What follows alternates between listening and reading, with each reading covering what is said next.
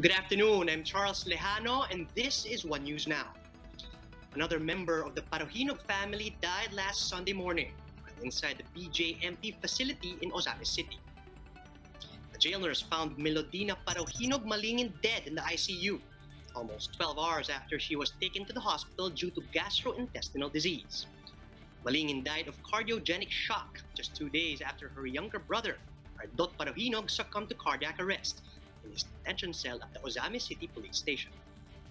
Justice Secretary Minardo Guevarra has ordered the NBI to look into the reported deaths of Malingin and Parojinog, particularly on the state of their health before their demise.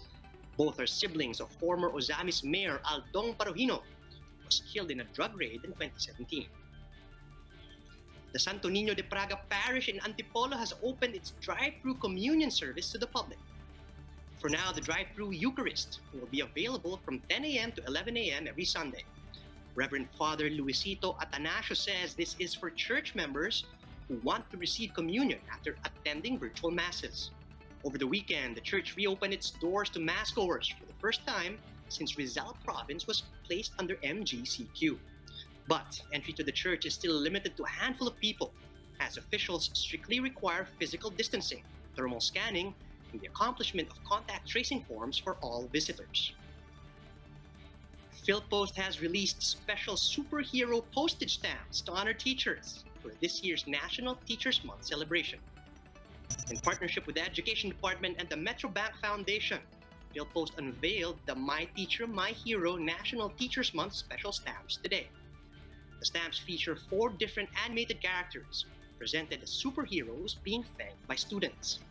20,000 pieces of 4 designs have been printed and will be sold at 12, 14, 15, and 17 pesos each.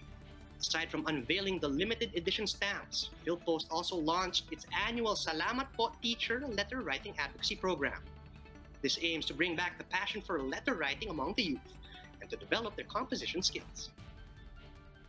For more updates, visit News 5, the Philippine Star, and Business World online. Visit our website, onenews.ph, for more in-depth analysis.